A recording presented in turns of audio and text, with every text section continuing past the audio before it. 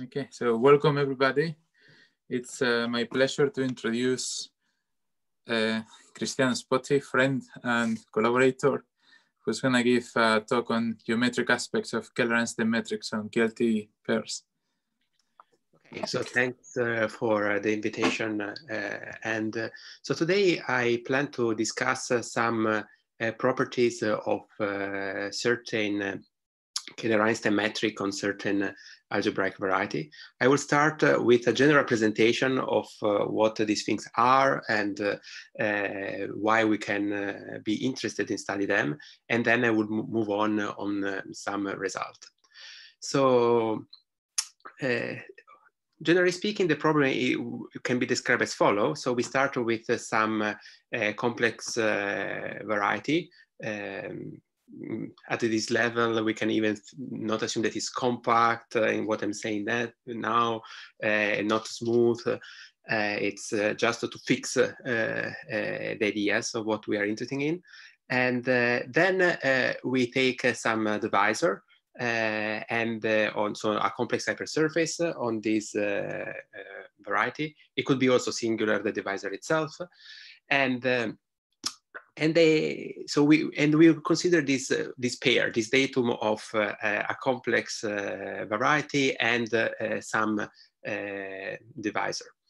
And so the question that we would like to study is there a way to somehow put some canonical geometry on this pair and then can we study what are the properties of this canonical geometry? And by canonical geometry here, I mean Kaehler-Einstein metric.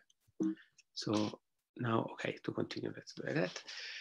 So what are these canonical Kaehler-Einstein metric? So a way of describing them is as follows. So we will consider, we want a metric that are indeed the Einstein metric on, let's say, the smooth part of our variety.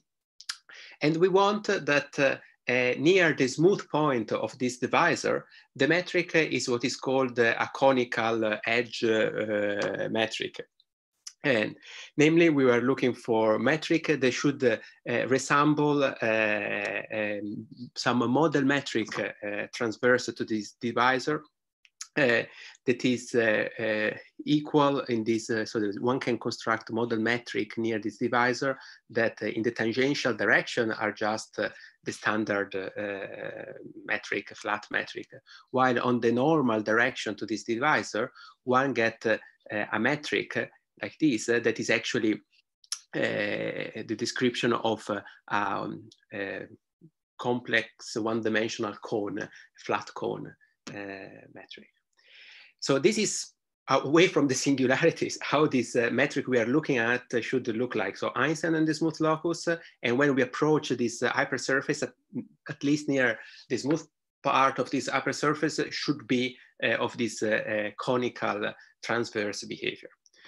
So to make it a bit more formal to what we mean by then Kaehler-Einstein metric on maybe singular variety, the way to proceed is to say that actually our metric that we look in reality are a solution of certain PDE.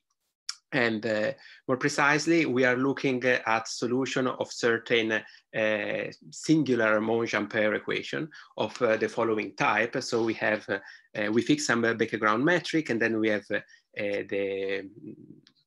the volume form, and we require that is to be equal to the following mildly singular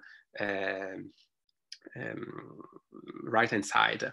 And you can see here, for example, that you can see a section also gives some kind of singularity on this measure on the right-hand side of the equation. So, so when we will talk about a singular Kaehler-Einstein metric, we are thinking about the solution of this geometric PD. But the point is, at this level... excuse me, can I get a question in right away? Yes, sure. Yes. So this equation that you have written down there, this is an equation for phi or for f? This is an equation for phi. So we are looking for a Kaehler potential. We fix a Kaehler metric omega naught, and we search for phi. And then the Einstein Kaehler-Einstein metric that should come out.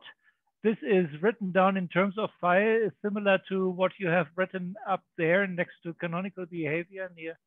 So then the Kaehler-Einstein metric would be this omega 0 plus IDD bar of phi. I see. Okay. So thank you. Yes, no problem. Okay. So, but why one would be interested? Actually, I have a question about that as well. Yes. If the variety is singular, which yes. in your setting might as well be, can you really? I mean, is omega not well defined? Yes. So if you can think about a restriction, for example, of if you take an embedding in Pn, and it's just the restriction of the Fubini study metric. This is a way of thinking about okay, fair enough. A smooth metric on a singular. Okay. Okay. But why we could be interested in that metric? I will come back soon on about more existence theorem and so on. One of the reasons why one could be interested in studying this metric is because this metric can also be thought as a way when one consider variation of this cone angle along the complex hypersurface could be considered a way to connect complete geometries. For a baby example to keep in mind of what I mean, you can start in complex dimension 1. So we have the standard round metric on the sphere that is Einstein with positive constant. And on the other hand, we can construct, if we remove, for example, 3 points, we have like the infinite pair of Punt that is standard with a standard complete hyperbolic metric there. And somehow we can actually interpolate in a kind of a continuous fashion between these two geometry by spaces with cone angle metric. So by looking at metric with positive curvature and but with cone angle, then at some point you reach the flat polygons on the sphere, and then you start to have hyperbolic metric but still with cone angle, and then when somehow the cone angle go to 0, you end up to find this complete metric. So one can also think geometrically about this metric with cone angle as a kind of an extension of the space of a variety that give you a possibility of connecting via different complete geometries. Okay, and excuse me, can I ask again?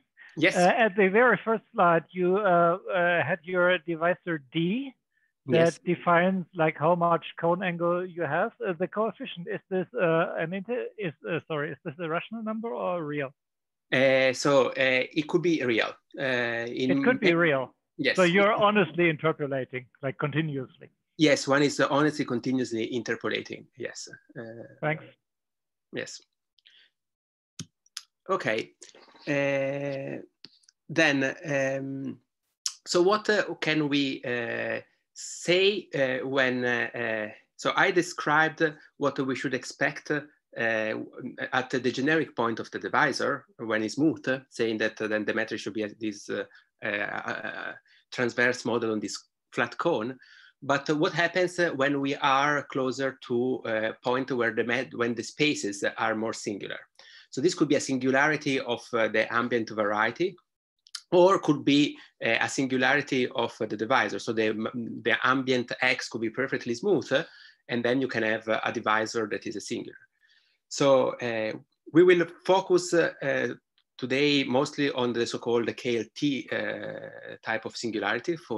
So most of what I'm saying is in this under this more technical assumption of KLT singularity. I may touch at some point some remark about log canonical, but not that much. So everything is KLT. So a typical example to have in mind of what is a KLT singularity of a variety is like the ordinary double point. So this, as soon as the dimension is at least 3, is not a quotient singularity. An example of a singularity of divisor that we will describe again later on, it's we can take, for example, a cuspidal curve. So some divisor is locally analytically modeled to the standard cusp. And this, then you see that there is a condition on the coefficient one needed to consider, but this condition is precisely related to, is precisely this requirement that I'm looking for KLT pairs as is. So now going back, so there could be also this kind of singularity. And so going back to this problem of then searching for this Kaehler-Einstein metric on spaces that can have this more general KLT singularity. And by searching for metric, now we think about, as I mentioned before, this solution for these motion pair equations. Then the general result on the existence are as follow. So if one has that the first chain class of XD is less or equal than 0, so a topological constraint that needed to be satisfied, then one can solve that equation and one can find some weak solution. More precisely, one can find a potential that is bounded. One cannot really hope to get more than bounded. We will come back to later on. One can do something, but in this generality, when you fix this background smooth metric, the best you would be able to see is bounded. And on the other hand, if instead you look at the case of a positive Chern class, this would correspond instead to the case of positive, constant positive Ricci curvature, then there is a solution that, so the state of art maybe is not fully complete, but is complete in many, many cases. And the things one should stress is that then the existence of this singular Kaehler-Einstein metric is equivalent to what is called K-Poly stability, this algebraic condition on the pair. And so there are work of many people, like for example, in the case of non-positive first-chain classes, this work of Ezedioge Zerahi, and for the case of the Fano case, there are work of many people that addressed this equivalence, depending a bit on the setting.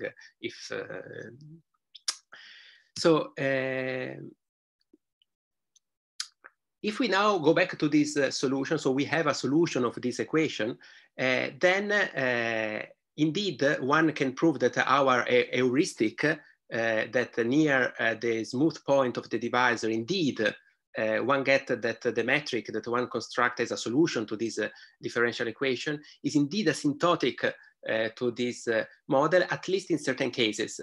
So for example, if we assume that both the ambient space is smooth and D is smooth, and then you have a solution, let's say, of the motion pair equation, then your metric is indeed asymptotic to the model product metric that I said, I described roughly before. And in particular, it's equivalent metric, but more than that, actually. One has a better asymptotic understanding. And this also generalized for the case when you have that instead of a smooth divisor, the divisor has kind of the simplest possible singularity. So it's like simple normal crossing singularity. Then instead of being model on a transversal cone, it's actually model on a product of cones. But the question is, what can we do now for arbitrary singularity? So in these special cases, we know that we have some kind of a model where we can say that the metric looks like to these models. But when the singularity becomes more complicated, what can we do? So yes. From comparison with the previous page. Yes.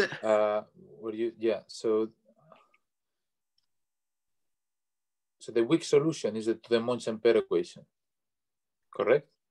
The weak solution is this omega 0 plus IDD bar phi, yes. Yeah, and for instance, the result of Jeffreys, Maceo, Rubinstein. Yes. How does that compare to what you have in this last bit where you mentioned several people? So when in AZD against Zerahi, they simply find a weak solution. So you cannot know so much about the real metric behavior when you approach the divisor. For example, the real metric is going to be omega 0 plus IDD bar of phi. So there are, you would, in order to understand the metric, you would need to have some kind of understanding of the second derivative of the potential phi. Okay, but, so in this second part for Fano case, like for instance, your theorem with Song-Sun and Yao, you don't have asymptotic. No, we don't have asymptotic. Yeah, we don't have asymptotics. Yeah. You can imagine this is a kind of, if you are more analytic oriented, you can think, okay, let's solve this equation, find a weak solution, and then try to gain regularity. And one way of thinking about this regularity and is maybe understanding better how this solution look like near this divisor. You cannot maybe phrase in terms of the potential phi is a infinity function. This is going to be too much, but still you can understand something by saying that then actually this weak solution gives some metric that is asymptotic to a model one. And so you can interpret this as a kind of regularity result. It's a way of thinking about it. Okay. So go back to the problem, what we should expect if we wanted to analyze what is the behavior of this metric near points that are more complicated, singularity that are more complicated than just a simple normal crossing point. So the idea is that one should consider, to get a model, one can consider what are called metric tangent cone. So this means that suppose that you are here, you have, for example, a space with a singular curve doing some node. And then you can put yourself at the point P and start zooming this metric and passing to a limit. And when you pass to a limit, one should go to some more model metric that has some more symmetry. These are actually some kind of a cone structure. So this picture should emphasize that here is not this cone symmetry, but after you zoom, you end up with a situation when you have this kind of conical symmetry. So in particular, one should have that this limit, the zoom limit, more technically appointed Gromov-Hausdorff limit, is going to be a log Calabi-Yau cone. And so it's actually you can think as a real cone over a link that is a Sasaki-Einstein metric in general with certain, again, singularity on this Sasakian link. And so this is the expectation. So then somehow the model geometry in this situation should be the one of this log Calabi-Yau cone, should be the model of the metric near this singularity. So what I'm saying, one should be slightly careful, because if you just take this weak solution of the Monge-Ampère equation, in principle, you may not be able to talk about the pointed Gromov-Hausdorff limit. Because you don't even know that if you take that solution away from the singular set and consider the metric completion, you get a space that is homomorphic to your original variety. But there are situations where this can make sense. And these are situations where one has that somehow the pair is kind of smoothable to a smooth situation. So one can deform to a smooth situation. And then one can apply deeper result of limit of Einstein metric and be able to conclude that certain more metric aspects are true, and one can make sense of what is a metric tangent cone in that situation. However, there are still some caveats in full generality about when this metric tangent cone actually is unique, for example, and in full generality is not known, but when things are like Gromov-Hausdorff limit of smooth object, then yes, things are better behaved, at least in the absolute case, meaning when there are not a divisor. When there is divisor, it's still open to really describe what should happen about these tangent cones, even if you take something that is a limit of a smooth divisor, smooth pair. Okay. Cristiano. Yes. So I think you wrote 1 over I, but isn't it I? Just I? Here. No, also the, yeah, but yeah. Yeah, I think that it's no, yeah, it depends. I'm just here is simply like just a scaling up. What is precisely the scaling or whatever, I'm not really describing here what. Wait, well, you wrote I goes to infinity. So. Ah, I see. So probably yes. It's just yes. Here I'm doing the opposite. Yes. Yes. I see. Yes. Yes. Yeah. Yeah. Yes. It should be I times omega. I'm scaling up. See here. I'm scaling down. Otherwise, I go to 0. Yes. Thanks. Okay. So. Actually, algebraic geometers, after the work of Song-Soon and especially Chili, they figure out a way that one can try to understand algebra geometrically what should be this metric tangent cone. And this is done by considering what is called this local normalized volume. I'm not really going into much here because it's not the point of the talk, but the point is that there is some functional on some space of valuation at the singularity that can be minimized. And then there is a construction that you can do starting from this valuation that first is constructing some space coming from the natural algebra associated with this spatial valuation. And then one should in general consider also a further degeneration to another space. And this space should be then the tangent cone. And there have been many work by many people, as mentioned, Lee introduced this normalized volume, but then there are important work of Wang, Xu, Bloom, and other people on that aspect of the theory. So yes, there is an algebraic way of trying to recognize what this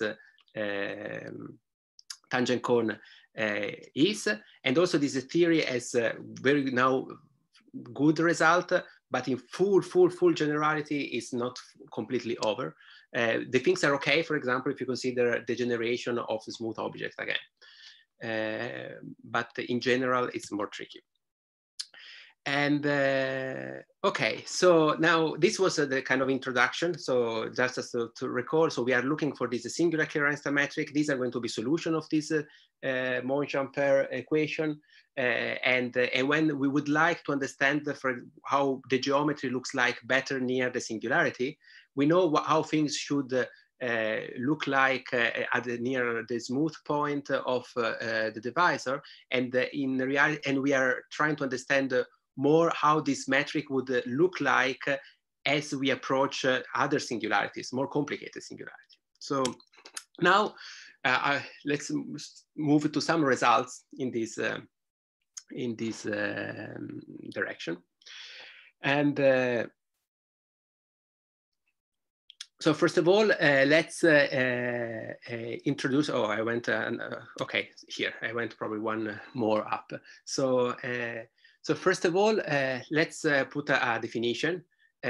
We say that some pair has a stable singularity if we know that near the singularity of this pair, so this singularity is locally biomorphic to some log Calabi-Yau cone. So basically an affine cone, complex cone with also some divisor with some cone structure. And we assume that there is on this cone a genuine Calabi-Yau metric, so Ricci flat metric on this cone. So the singularity that locally analytically are identified with that Calabi-Yau cones will be called stable singularity for simplicity.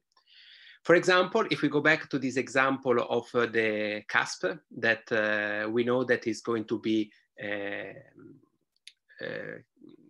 KLT from 0 to 5/6, actually this singularity is stable in the range between 1/6 and 5/6. If you go below 1/6, then these things is not going to be biolomorphic to a Calabi-Yau tangent cone. So if you go back to this picture, in that situation, what would happen is that when one computes the minimizer of this informalised volume, the space that one is constructing is no longer biolomorphic to a neighborhood of your singular space, but is jumping to another space. In this case, it's simply C times C with some non-isolated cone, transverse cone singularity. Anyhow, in this regime, instead, one can construct a very kind of explicit a Calabi-Yau metric here via a Calabi-Ansatz when it is in this range. And the construction is as follows.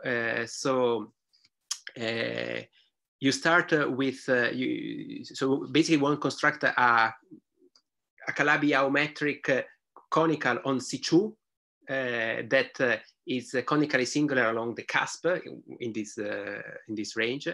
And the way to do that is looking at the two sphere and putting there one metric with cone angle at a certain point. So positive constant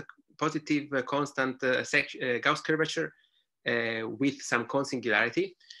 And then one can lift this conical metric to S3 and construct a singular Sasaki-Einstein metric with, again, some cone singularity along some S1, some fiber of the Hopf vibration. And then when lift to all C2 and constructing a Calabi-Yau conical metric that is singular along this cusp. So actually one first constructs something really along lines, and then to go to the cusp need to do some, for example, some clever covering trick, but one can construct then on the cusp. So here is really a metric, a Calabi-Yau metric on lines departing in C2, but with a covering argument, and then you can also construct metric on cusps. So this is a situation where you can construct this modeling metric. So this is one of the singularity of a divisor that we would like to consider. And the one result in this direction is the following. So if we consider now a compact surface of Calabi-Yau type, for example, it could be some, it could be P2 with some singular with some singular hypersurface of degree 3, so yeah, and or things of this type. So what we can do then is the following: is consider a pair that is KLT, but moreover, let's assume that the singularity of the divisor are stable. So our model on this are locally biolomorphic to log Calabi-Yau cone. Then for any Kaehler class on that surface, we can construct a Ricci flat metric that near the smooth point of the divisor is actually asymptotic to this transverse cone metric that we said at the beginning. But moreover, if instead we look at this near this stable isolated singularity, we can also prove that omega it's not only as a Calabi-Yau tangent cone, the Calabi-Yau cone we assume to exist near these points, but we also have some control on the decay rate, the asymptotics of this metric down to the Calabi-Yau cone. And this asymptotic depends on some property of the link of this, the Einstein-Sazakian link. But it's complicated to compute actually what are precisely, but one can show that they exist.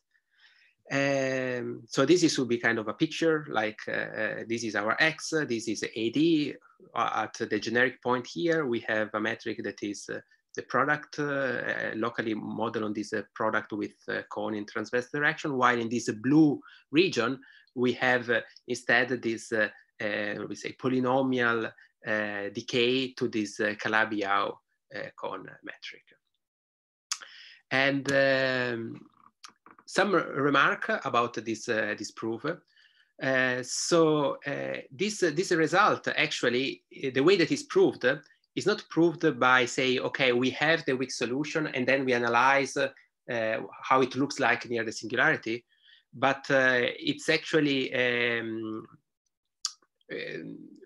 we simultaneously, we solve again the equation by kind of starting with some background metric with the desired asymptotic, and then run the ordinary Yau original continuity path for solving the equation, but in some weighted spaces. So this is actually something that this theorem shares is a similarity and with the work of Heinz-Sun when they study the asymptotic of Calabi-Yau metric of singular Calabi-Yau under similar assumption on the fact that singularity are stable.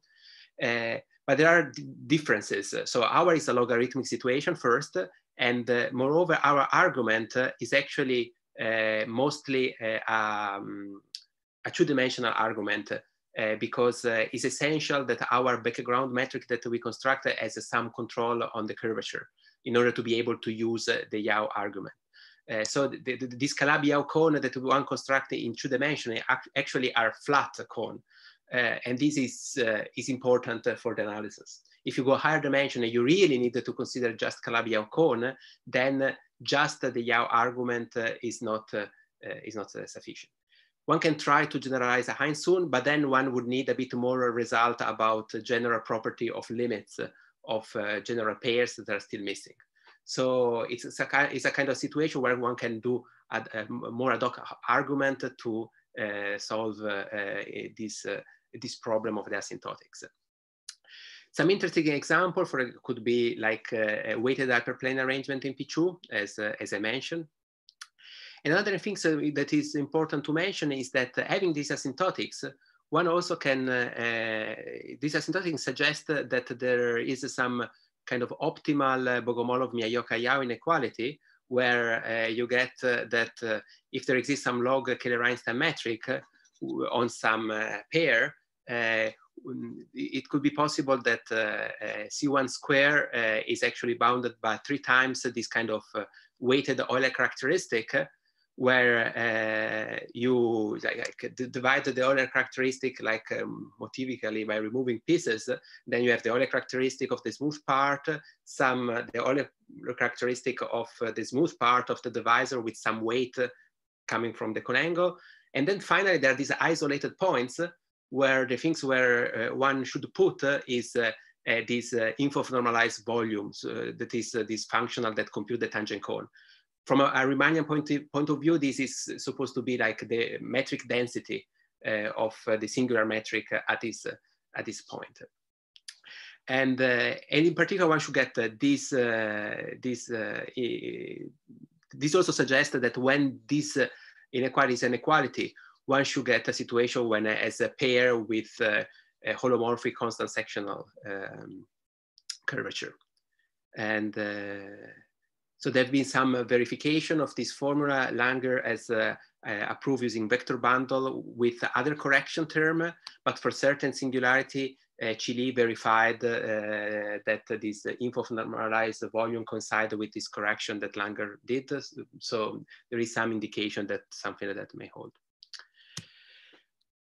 As I said at the very beginning, one could be also interested in studying non-compact examples of variety with cone angle singularity. And this is a result in this direction, or in the non-compact situation. Namely, here, if we consider any minimal resolution of a two-dimensional quotient singularity, where we have any finite group in U2 acting freely on S3. So basically, these are precisely the KLT singularity in 2 dimensions. So if we consider minimal resolution, then on the minimal resolution and on any Kähler class of such minimal resolution, we can construct a canonical metric in the sense that they are going to be metric that are Ricci flat and have some conical behavior both near the exceptional set and ad infinity. So they ad infinity are the so-called ALE, asymptotically locally Euclidean metric, meaning that if we go away from the singularity, we go at infinity of this, this space, we get that this metric that we can construct, this Ricci flat metric, they're decaying to the flat metric, and this is why they are called asymptotically locally Euclidean. Locally because it's not just the flat C2, but it's a C2 model or some, it's just a model of some finite group. And moreover, we have a cone angle behavior along the exceptional set. So about this result is again based on analysis, is also based on solving the Monge-Ampère equation in weighted spaces. Now with a combination of weights that take care of the infinity and other weights that take care of the behavior near the divisor in the exceptional set. And as a remark, we should also mention that this could be considered as also as a kind of a generalization of the result of Cronheimer of constructing Calabi-Yau metric on crepant resolution of canonical singularity in dimension 2. So here is kind of an extension when you don't just quotient by a group in SU2, but an arbitrary group in U2. But you can still construct some kind of Ricci flat metric on the resolution, but there is a price to pay for that. You need to introduce a cone angle along the exceptional set.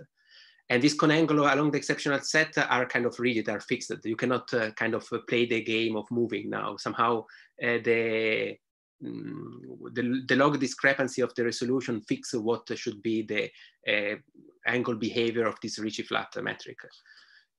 If you wanted to move the cone angle, you would need to go to maybe like a scalar flat Kähler or something like that, but not with Einstein metric. Okay, and actually our work here, I just wrote like a simpler version, also two-dimensional, but actually one can also, this is extend a bit more because here the singularity of the divisor are mild at simple normal crossing. So one can also extend for more generally for log Calabi, asymptotically conical Calabi-Yau setting and generalized in this pair version work of Gottov, uncovering and Conrad-Hein. And these spaces actually are also interested when one study in general like compact variety, because these ALE spaces should be realizable as some kind of pointed Gromov-Hausdorff limit, so rescale limit now of sequences of Kaehler-Einstein metric. So, and this actually introduces to the last things that I want to talk about. That is actually some discussion about the moduli problem of such metrics. So till now we have focused mostly on this describing some property of their geometry and some examples where we can say something. And now instead I wanted to discuss about if we consider family of this Kaehler-Einstein metric.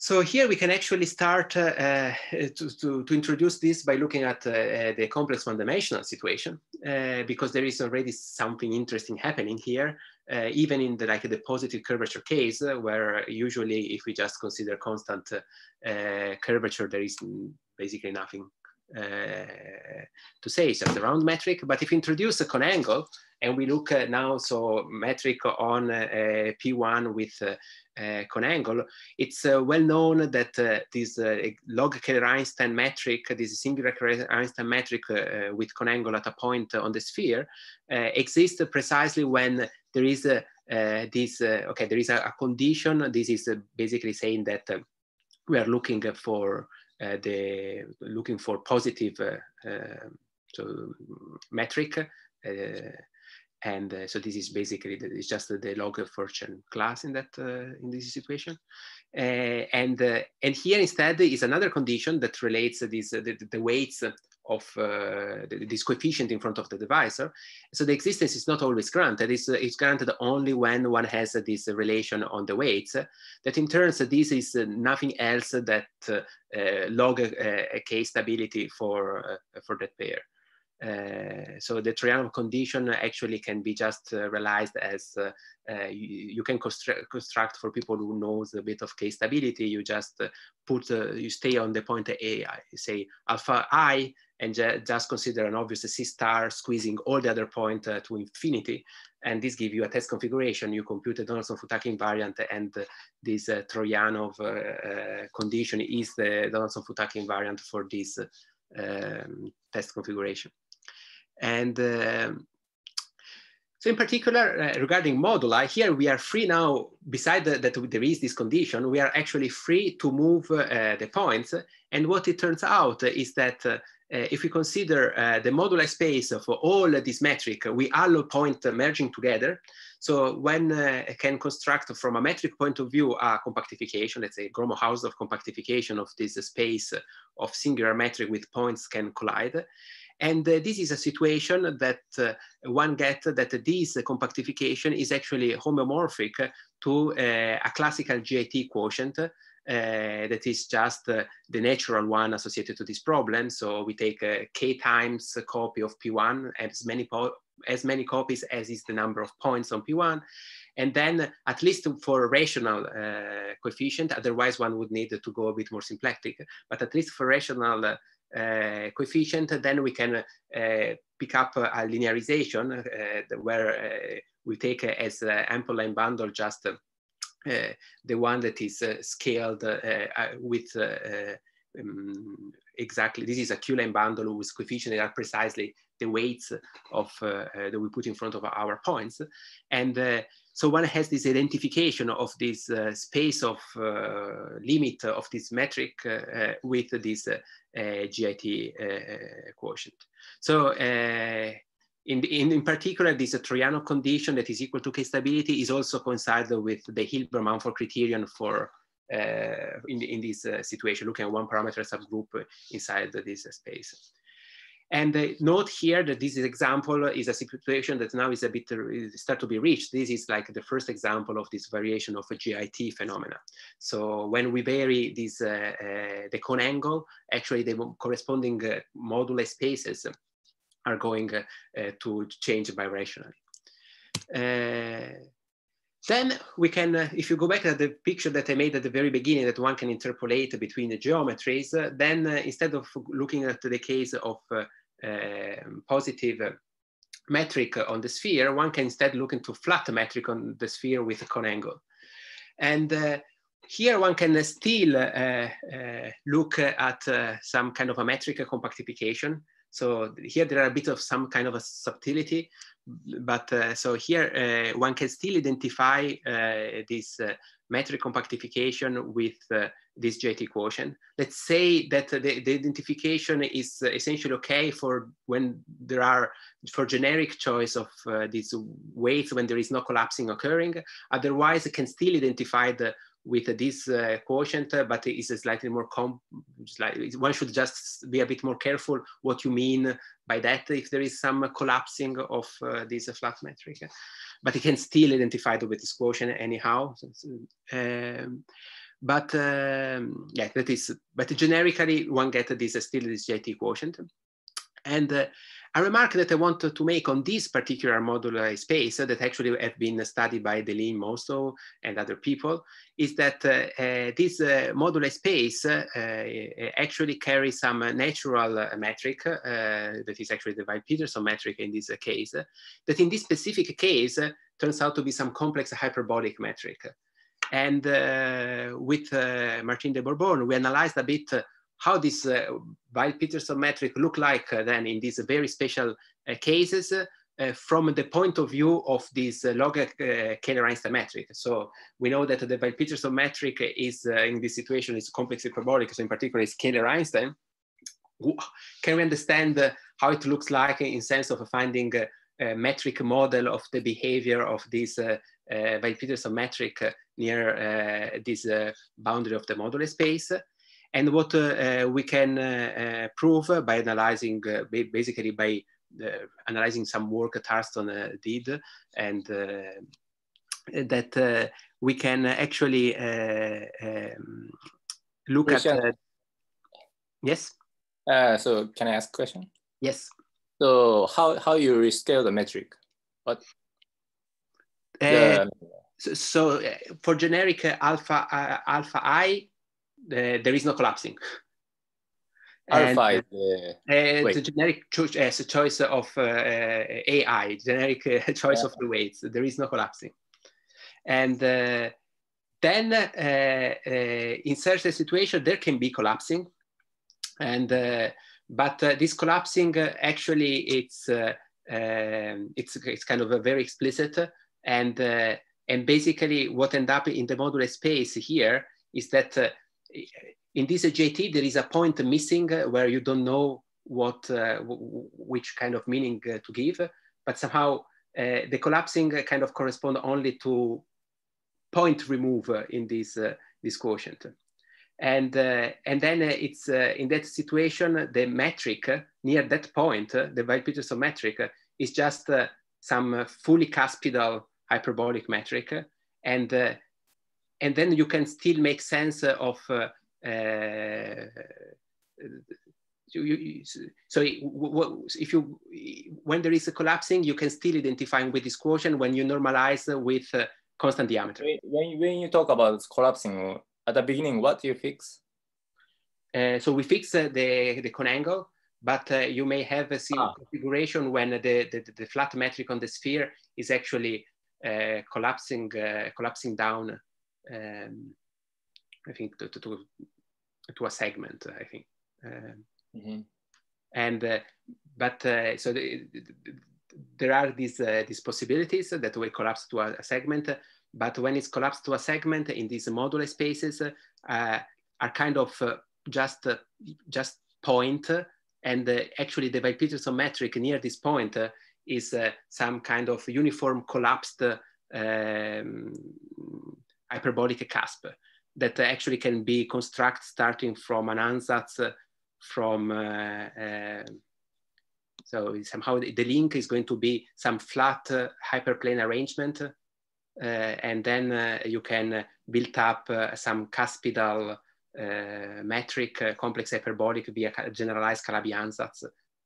And yeah. So it's a situation there where you can basically get a situation that one understand a bit more also things like the Weil-Peterson metric, but it's very, very special, and there is probably not so much that one can take out from this example for maybe higher dimensional generalizations. And yes, but to conclude and then move to the final slides is... can I ask a question before you move on? This theorem? Yes. Is this for the case of P1 or is it for anyone? No, this is just a P1 with flat metric on P1. Right. And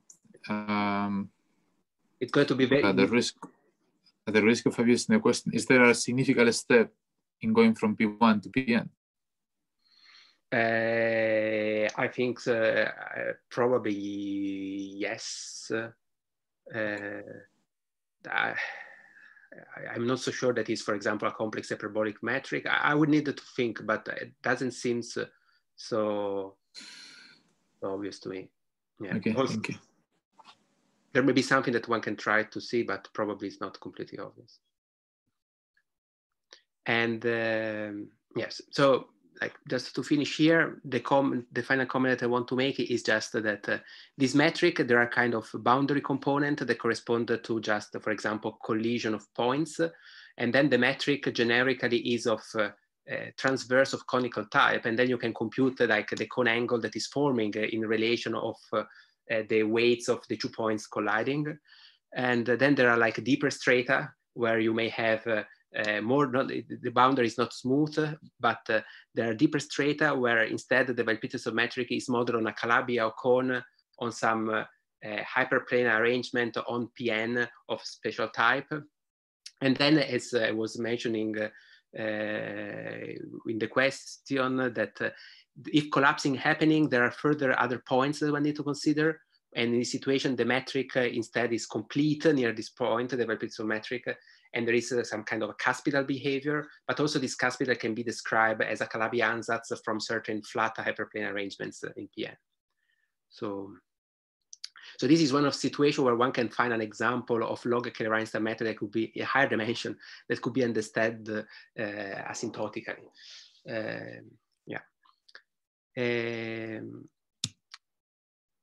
So I think that probably I almost say what in these 3 comments I already remarked about that. Yes, the proof is a combination of Thurston and McMullen also ideas, and of course for even higher dimension we expect more complicated things to happen. Then finally, one can also go back to negative curvature. Then in this situation, this compactification of log Kaehler-Einstein metric with a negative curvature should be identified with some Hassett spaces of a weighted curve. There are also some results on the Weil-Petersson geometry here. And one can also start to analyze a question like how, for example, the Weil-Petersson volume varies when we vary a parameter passing through geometry, different geometries. And yeah, so finally, so what about higher dimension? So we now in the last 5 minutes, I wanted to briefly say something in higher dimension. And in higher dimension, I will focus now on the Fano case. So we will look at positive Einstein metric and try to see example of a compactification of modular space of these pairs in the Fano situation. I want to go into discuss anything about Calabi-Yaus or negative Kaehler-Einstein. And so can we find some concrete example where in higher dimension, where we can generalize this picture of Troyanov, where we study this metric and compactification and maybe related to some explicit quotient. And there are situations, for example, with Jesus and Patricio Gallardo, we investigated the case of some complex hypersurfaces in CPN in low dimension, like dimension 2 and dimension 3. And there we have a result that can be considered as a kind of a generalization of Troyanov type of a result for the metric with positive cone angle on P1. And here we find out that one can understand when these pair are going to have a Kaehler-Einstein metric for the parameter A, generically the cone angle being small, close to 0. And it is explicit, but for we can get an estimate of what does it mean to be close to 0. And so when it's close to 0, so small cone angle, then we can see that the existence of a weak Kaehler-Einstein metric, so a singular Kaehler-Einstein metric on CPN with singularity along this D, is actually reduced to the GIT stability of this divisor for the natural action of the automorphism group on the space of hypersurface in CPN. So in particular, one can infer that the Gromov-Hausdorff compactification of this modular space of this metric is getting identified with the GIT quotient, the natural GIT quotient of the action of SL on the space of polynomial. And so some remark here. So I cannot really see what I wrote there, but so some remark. We have this can be also generalized in other situations, and maybe a remark that is important is that if you look at a quartic in P2, then the case when the conangle is precisely equal to 1/2 is related to certain modular space of Del Pezzo surface, a smooth Del Pezzo surface. In particular, there this situation have been was analyzed by myself and Odaka soon many years ago now, and in this situation, one actually could see that it's not for this situation the Gromov-Hausdorff compactification, let's say, of Kaehler-Einstein metric on P2 and a quartic, say a smooth quartic, is not just the GIT quotient. There is something more that goes on. There is one needed to perform some birational modification at the double conic here, and this can be done via some blow up. Kirwan type of blow up, and one can still analyze what it is, the modular space, but it's not the GIT quotient. And it's important to mention that recently there have been work of people, Asher, De Vlaming, Liu, that actually they study much more in detail exactly when this phenomena of variation of GIT happen in this precise setting when we consider P2 and an hypersurface and see what are the walls. And also they developed a bit more general theory for modular space of pairs. Yeah, so somehow there is a situation of a kind of a variation of GIT that is happening, but it's not maybe, it's morally a variation of a GIT. Maybe it's not explicitly a variation of GIT as in this example, one needs to do some Kirwan blow up. So finally, just an idea about how the proof of this theorem works. Actually, the idea originated from this work with Song and Odaka that I mentioned. So the idea is that one start with smooth pairs, and then one try to study property of a priori property of the degenerate Gromov-Hausdorff limits. And the idea is that one can try to get some information on how the singularity are, how bad they are. And this is somehow translated in some, one way of measuring how bad they are is in terms of the metric density, or algebraically, this Inhofe normalized volume of valuation. And if one has some kind of explicit lower bound of this Inhofe normalized volume of valuation in this specific case, one can find a certain geometric property that this limited Gromov-Hausdorff this Gromov-Hausdorff limit of smooth pairs may satisfy.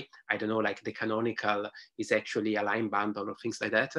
And then one can start to use a classification or classify this kind of degeneration of pairs with the canonical satisfying this property, and figure out that they admit some natural embedding in some space where somehow our moduli problem we are interested in kind of match with some underneath symmetry of this space where we embed the object. And by studying this moduli problem there, then it's able to create these kind of identifications. This technique I mentioned here for brevity and also to relate to the Troiano case, the case of hypersurface, but with Jesus, we also we investigate a situation where both X and D vary simultaneously. More precisely, we investigated a case of a cubic surface with hyperplane section. And we have also a result there when we vary both the ambient space and the divisors simultaneously. And one of the things that somehow this result may suggest is that a kind of conjecture of a conjecture about the existence of this conical Kaehler-Einstein metric for small cone angles, that one may expect that somehow one should be able to detect it by seeing some property of the action of the automorphism on the actual smooth gadget. So if we start with something that has a Kaehler-Einstein metric, smooth, Fano, for example, that has a reductive automorphism group, and then one take D that is an anti-canonical section, let's say for simplicity, then the automorphism group that is reductive because it's Kaehler-Einstein is going to act on this space of section. And this example suggests that the existence of this log Kaehler-Einstein metric on this pair may be detected by this action of this JT stability for the automorphism group. And I think that I'm done. So yes, as I mentioned before, there may be interesting study also in this situation of property of Weil-Peterson metric and so on. Okay, that's it.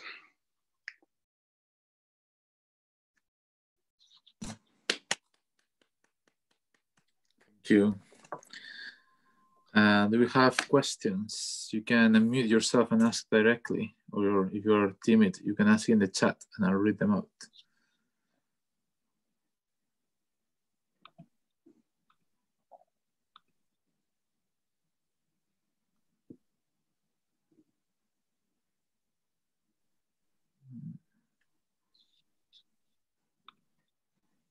Okay, I'll ask a question. To the best of your knowledge, so this conjecture that we have hasn't been, like, there's no progress on it, right? No. Okay. If I remember, at some point you said something about the kind of the one with finite automorphism, or maybe there is some, but yeah, in that case, I think it's obvious. Yeah. It probably is obvious there, but I've never thought really about it. Maybe. Yeah. Okay, well, thank you very much. It was a very complete talk. I like how it started from more analytic to more algebraic. Yeah. Okay, well, thank you. So next week, I had this open a second ago. Next week, it should be Alexander Puklikov and Jürgen Hausen. So we'll see you next week. I'm going to stop recording now.